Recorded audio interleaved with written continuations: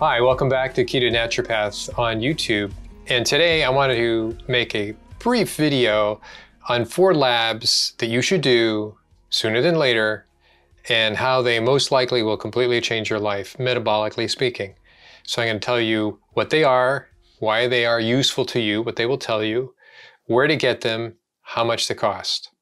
Okay, shall we get started?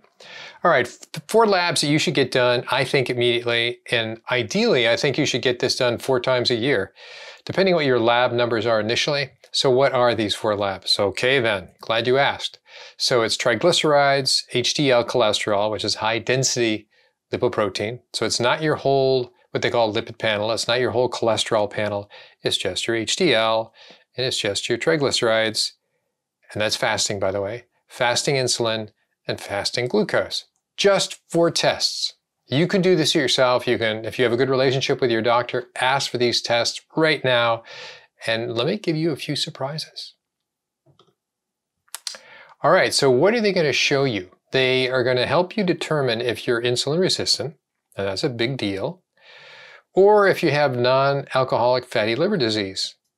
So ordinarily, when we're looking for non-alcoholic fatty liver disease, and fatty liver is something that is pretty popular in this country and it's getting to be an epidemic. It's a precursor or it's concurrent with the obesity epidemic and the diabetes epidemic. So it's right in there.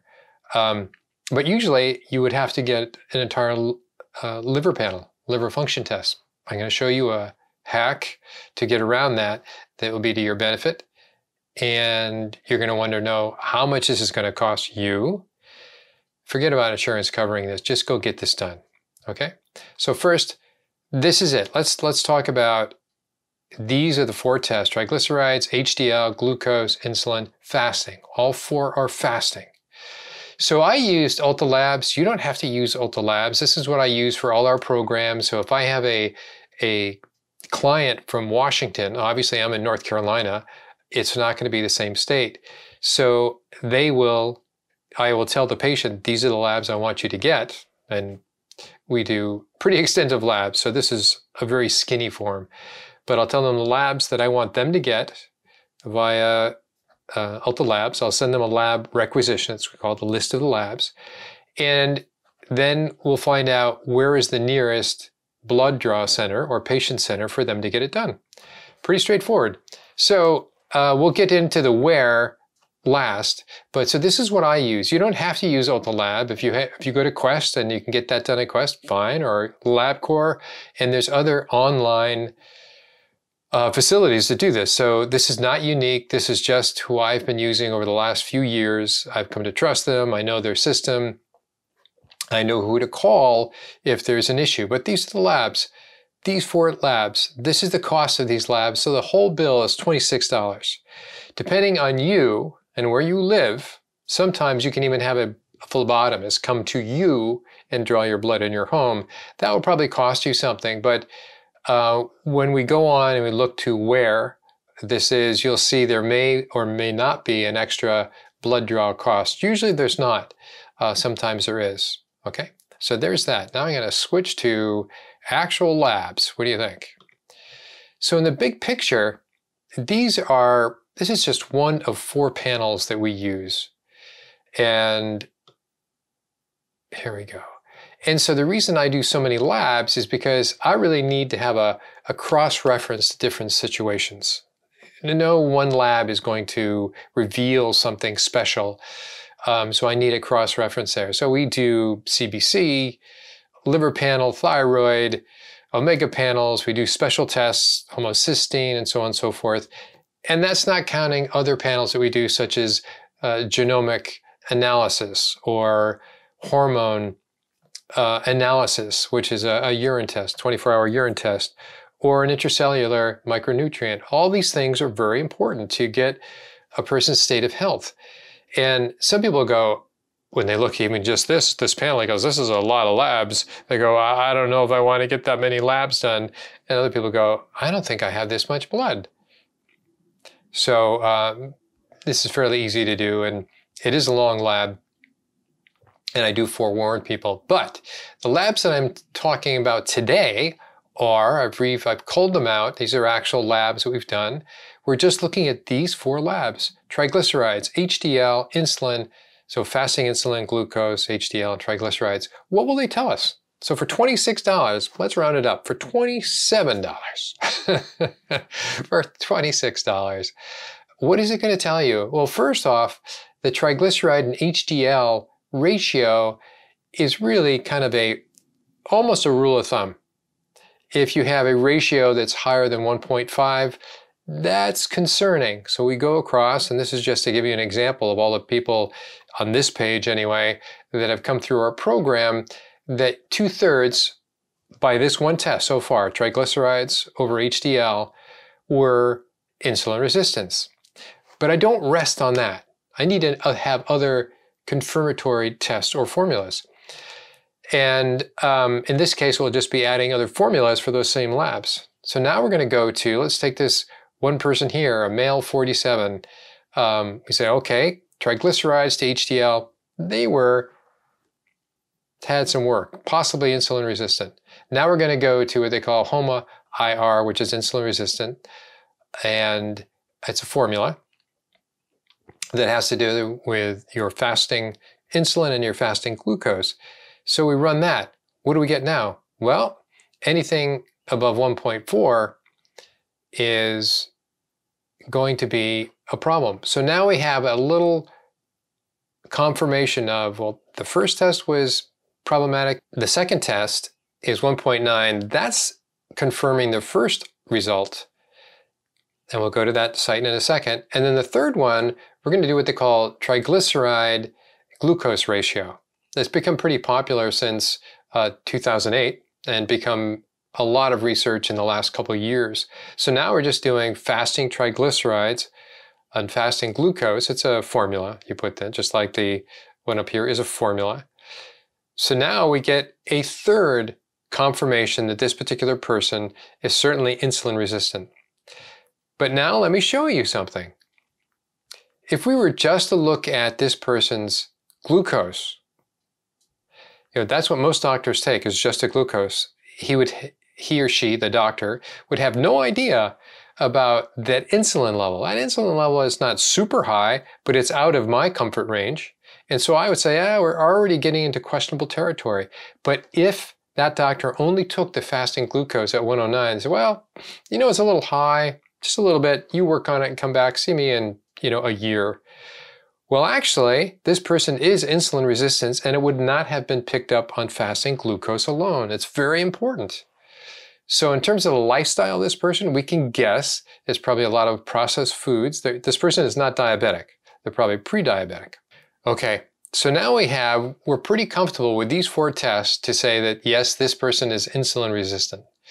They do not have outrageous fatty liver disease, right? Because here's the range. On this last one, the triglyceride glucose ratio, is that if it's over 4, really 4.5, then it's insulin resistant. If it's over really 8.5, I'm being gender neutral, 8.5, then they have fatty liver disease. So we can see as we've gone through some of the people in our group, they all are insulin resistant and some clearly have fatty liver disease. Now, what's stunning is that this is the first time these people have ever heard this information. And the reason we talk about insulin resistance, we talk about prediabetes and diabetes, for the most part, not talking about type 1 diabetes, it's a self-induced disease state.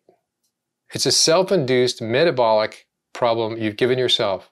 Not willfully, but as a culture, we've been misled to thinking we can eat all the carbohydrates we want, all the processed foods we want, and don't have to worry about anything else, and this is where it's led us. So if I'm the first person telling them there's an issue here, and by the way, if you have insulin resistance, let me tell you about all the things that are related to insulin resistance. Various cancers, cardiovascular disease, meaning you'll have a clogging of the heart, even a heart attack possibly, an MI, myocardial infarction.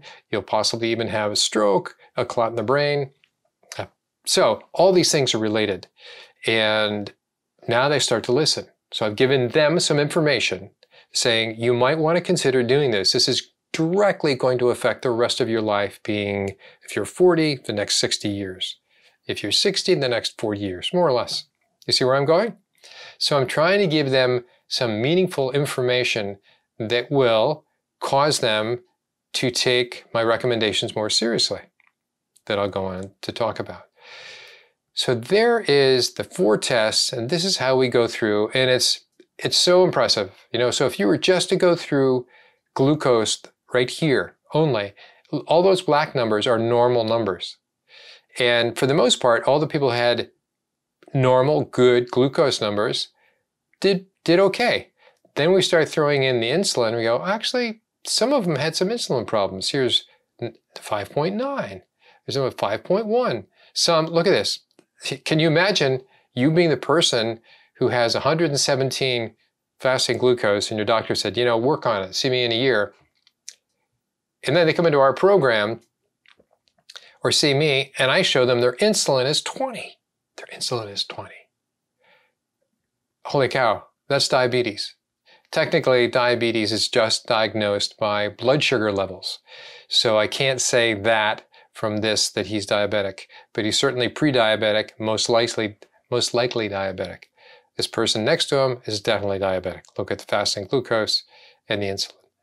So just for 4 tests, you can really reveal a lot about metabolic health, about insulin resistance, about fatty liver disease. And so if the person's receptive to actionable information, this is about as actionable as you possibly can get. Let's go on. So this is what they call a triglyceride index. It's an online reference, and there's no secret. It's not like I have any special access to it. But triglyceride index, you plug in your triglycerides and your glucose, fasting numbers, and they'll give you a relative number. So I go across and I simply do that.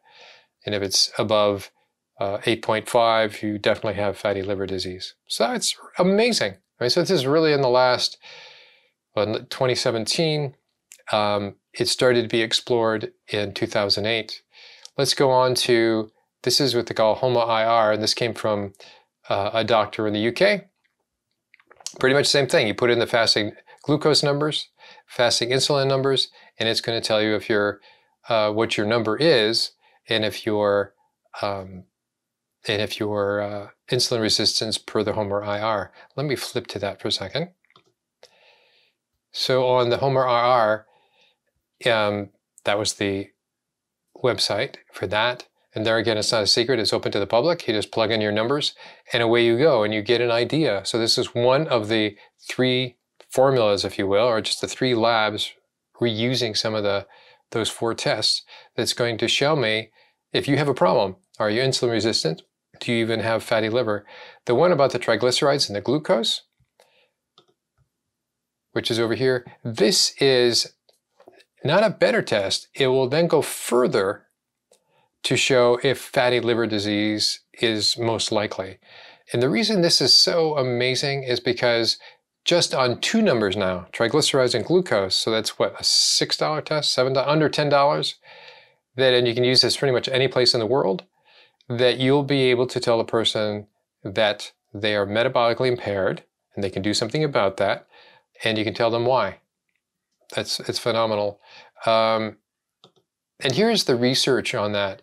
In case you have not heard of this before, the use of triglyceride glucose index, this is 2020, elevated TYG, they call it, predicts progression of coronary arterial calcification. We could say also progression of coronary arterial disease, cardiovascular events, predictor of incidence of colorectal cancer. The TYG associated with erectile dysfunction, makes sense.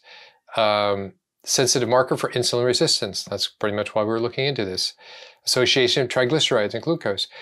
So I just wanted to bring this to your attention to say that, you know, there's just 4 tests you need to get. And now let me go to that site. So here's where I go. Yep, I'll have to pop back in again. Here we go. So so this is our portal. You certainly don't have to use our portal at all. You can get your own, right? And so you go look for these look for the tests. You know, you go to, here we do search tests, you put in triglycerides and whatever, and it's going to send, you can order it for yourself, right? And so what they'll do is they'll email you a blood requisition. So now the other thing is, well, how do you find out where to go? All right, we're going to go find location right over here. Find location. So we live in New Bern.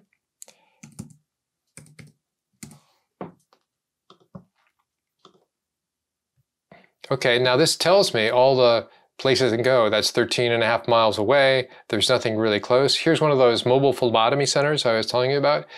Oh, that's great if they want to come and do my blood draw, but I'll have to pay $80 for that. Whereas I don't have to pay if I want to go down to another town nearby, or here's another town nearby. So you plug in whatever your address is and it will show you what are the centers. You may have to call ahead, certainly during the times of COVID. I think all that's been suspended now, so you don't necessarily have to call. But I hope that you certainly believe, and better yet, I hope that you act on this, that you take this seriously, and you see that, you know, these are just 4 tests, $26 in total. And for most cases, as you've seen, that's including the phlebotomy fee, they will probably change your life. If you have good numbers on all this, you probably are pretty good. You know, we're now removed the big elephants in the room, and now we're just going to look at smaller things, assuming you have some issue that needs to be looked at. Okay, then. Well, that's a short video, and I hope you got something out of it. And if you do these labs, I would really love if you could post, say, hey, I got the labs done and I'm doing fine, or whatever it is.